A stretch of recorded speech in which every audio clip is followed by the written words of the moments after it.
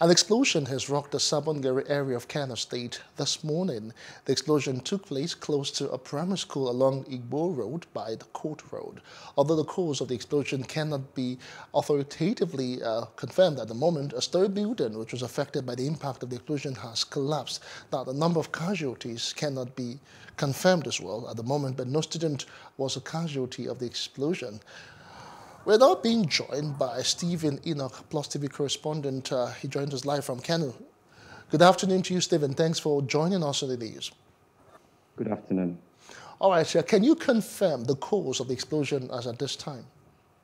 Okay, the Kano State Commissioner of Police, Samala Diko, just confirmed recently that it was a gas cylinder which exploded and, caused panic in the city of Kano this morning. Okay, it was a gas cylinder explosion. So far, what can you tell us as per casualties? Any at the moment?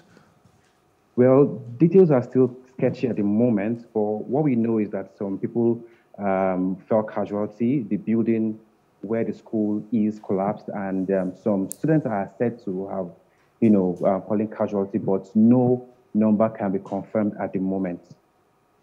Okay, tell us about the emergency responses so far. Which responder can you cite at the location? Well, the Kano State Anti-Bomb Unit is at the scene right now. Although I'm not currently at the scene, I've found a safe area.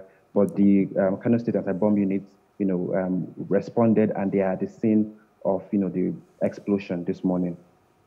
Okay, so what can you tell us so far from that particular area? What are the locals saying? What are residents saying, actually?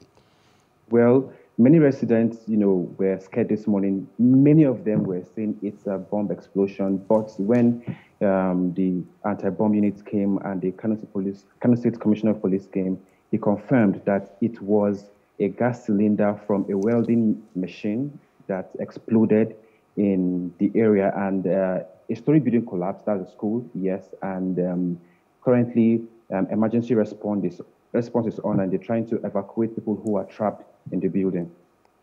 All right, thank you so much, Stephen Enoch. I will go back to you over time if there are more details to bring us up to speed. Thank you so much. Thank you very much.